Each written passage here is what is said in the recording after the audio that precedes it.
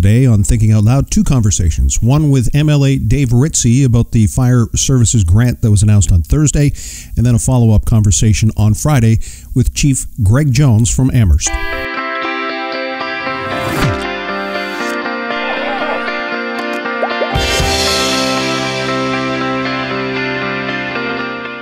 This is Thinking Out Loud. I'm Sheldon McLeod, and welcome back. An opportunity for me to talk about stories that I find of interest. And, of course, Nova Scotia has about 7,700 volunteer firefighters, and I have been a volunteer. I know some people say, you're always trying to make it about you. No, actually, because there are so many of us involved in helping each other, I think it's important to have these conversations, and I do not take it for granted that I have a platform that allows me to do so. And the big announcement that just came down short time ago, more support for volunteer fire departments. And, well, to be blunt, this is the second time that the Nova Scotia government has provided a grant to volunteer fire stations as well as ground search and rescue teams of $10,000. And it is coming at, well, no strings attached. It does not spell out how that money is to be used. In fact, we didn't really even apply for it. Dave Ritcey is joining us. He's an MLA in the Progressive Conservative government. He's a representative for Truro-BibleHill-Millbrook-SalmonRiver. And Dave Ritcey, it's so nice to see you again. Well, Sheldon, thank you so much for having me on here today. We had an exciting announcement today for those 7,700 volunteers right across the province, and very exciting right here in Bible Hill. What people may not be aware of is that Tim Houston, as opposition leader before the last provincial election, had reached out to all of the chiefs across Nova Scotia and were asking needs and wants and requirements. And I don't know that people are perhaps as aware that there's been a lot of movement towards helping volunteer firefighters. What can you tell me about the needs of the members that you represent in your community? Well, I can tell you, and I'm sure the Chief Joey Bisson addressed it in his comments, is just that additional funding. They work so hard in their communities trying to fundraise and trying to get to that level, but with the increased costs and pricing and equipment costs and training that yourself that they need, this support will go a long way, and that's the need in this community and in the village of Bible Hill, and that's what I can say for them. It's that money will help so many different volunteers in their brigade, and they're a very young brigade too, so it's exciting for them. And at the announcement today, did the chief who was there say how he's going to spend his money or the department's money? No, you know what? He didn't specify, but he was very grateful, obviously, in receiving this grant to support his team. But like I said, you talked about aging demographic. Well, this particular fire brigade here in the village of Bible Hill, I tell you, it's vibrant, and this excites these young people when they see investments by our province in these services, and we can't thank them enough for all that they do to protect our communities and the people that reside in our communities. And I know that the folks with FSANS and with the departments that were represented there today were grateful, and they thanked you. So I will thank you as well for helping. I know there are close to 30 volunteer fire departments in Lunenburg County. We'll be very happy to hear this news today. Yeah, very exciting. Well, Sheldon, thank you so much for having me on here today. My pleasure. David Ritcey is the Progressive Conservative MLA for Truro-Bible-Hill-Millbrook-SalmonRiver.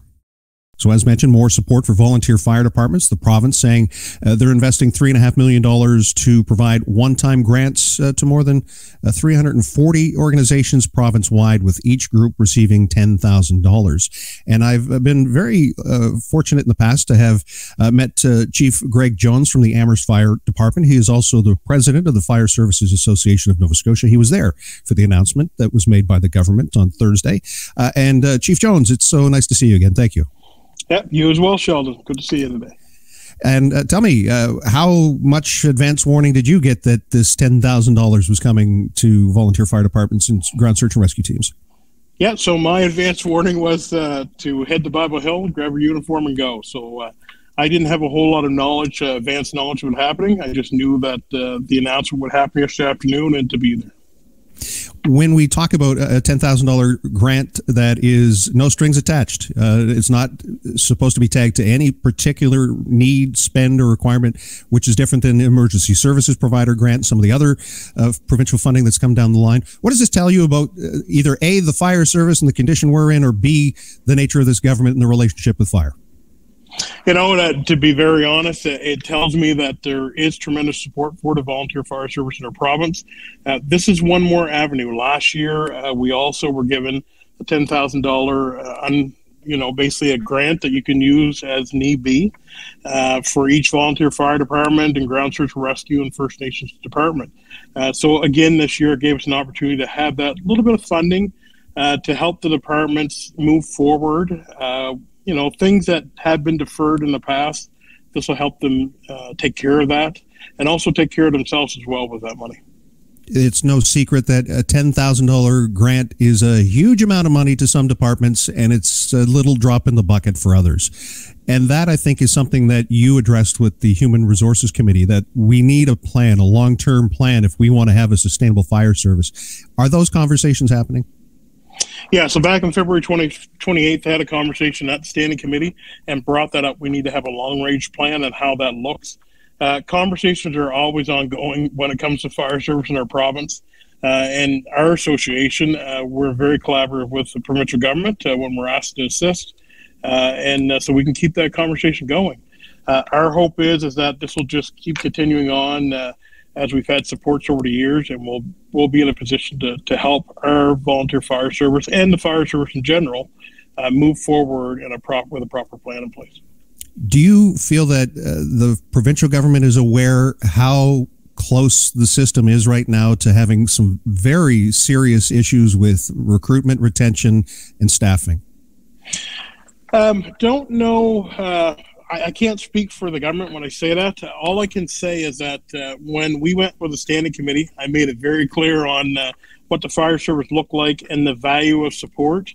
And if we didn't have support for the volunteer fire service and fire service in general, recruitment retention would be more stretched than what it is now. A lot of departments are doing a lot of work these last few years to kind of rebuild after COVID, and COVID was a big shock in the gut for all of us. It kind of affected the traditions of what we always do. The hope is that it is clear. I know quite a few folks have received a very clear message on how the fire service is currently struggling in our province. And I do know that there are a lot of departments out there, a lot of chiefs, a lot of members are trying to fix that as well. Agencies having jurisdiction. Municipalities are in charge of either allowing area rates to be, collected or assessed on properties, or they are outright funded by municipalities. But it's not the same everywhere, and that does, I think, create an unlevel playing field where some departments right now financially are on the brink. Is that a fair comment? I think so. From a person looking in at a department across the province, different spots, it would look that way. Without being a member of a department, sometimes it's hard to know that. But I can tell you the governance pattern that we have in our province, it's various, from fire commissions to municipalities to just individual departments. So there's a mix of governance, but that's what makes us work at the moment. Now, the underwriters have requested information from fire departments in Lunenburg County. I'm not sure if it's the same in Amherst right now, but asking for age of apparatus, asking for level of training, asking how many full-time career staff in a volunteer setting. That doesn't necessarily apply, but they're saying all of that will impact the amount of insurance people are paying to insure their home for fire coverage in the province. But again, it's not equal, and it's not, perhaps in some cases, fair. I'm asking that question in a way myself.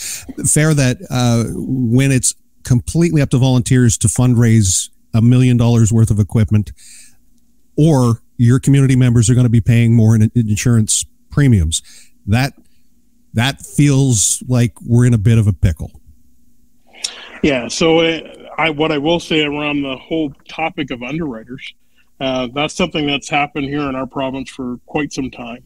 The problem is, and I guess the clarity around the whole insurance industry and how it affects the fire service, is that one thing for the fire service for us to do is continue to move forward with what we need to meet the demands in our community. And sometimes we need to sit down and have that big conversation on exactly what's required, what we need, what that looks like for the future. And those are conversations that happen each and every day across our province in the fire service. When I see amalgamations of fire stations and communities, that then sometimes leads to closures of fire halls or community fire stations, which then puts that community farther from the responding agency. It's a tough conversation. That just saying amalgamation is a tough one because of the culture and the history and the heritage. And the other thing is that has a financial impact on the people who live in that community. I don't know how more clear we need to make it to people that we could use their help, that we could use more volunteers. Yeah, no, I think at the end of the day, it's how it's communicated. The value of volunteer service, particularly in fire service across our province.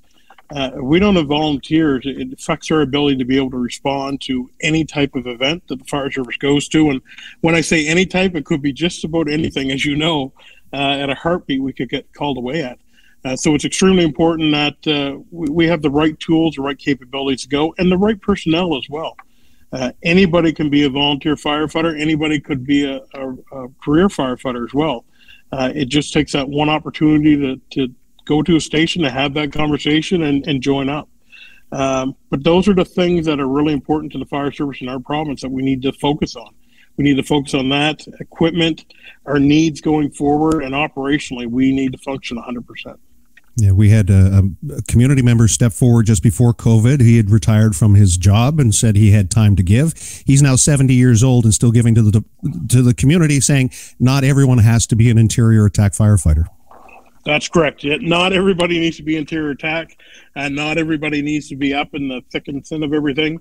There's all kinds of support functions, all kinds of other jobs that can be done, not only on a scene, but also at the fire station. Fire station, is, as I mentioned before, it's like one big family, and there's all kinds of little jobs that we can all do and be part of, to volunteer to be part of at the end of the day. Well, Chief, this $10,000 grant, second year in a row for it, and I don't know, is the government setting up an expectation that this is going to happen every year now? That is unclear. That'll be a good conversation to have with government.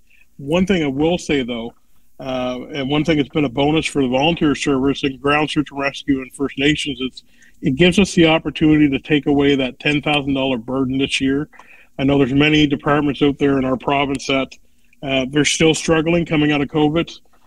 They're still trying to make things work. And even with COVID still floating around, it does still affect the fire service at the end of the day. So I don't know what the full intent would be, but I'm worried about the here and now. And the here and now is that departments will have $10,000 to help them this year.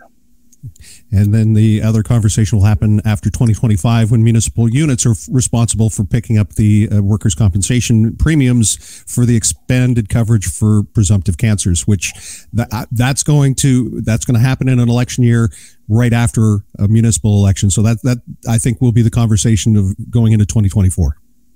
Yeah, and that's possible. I will tell you, I'm a very strong proponent of the presumptive cancer coverage that we do have in our province.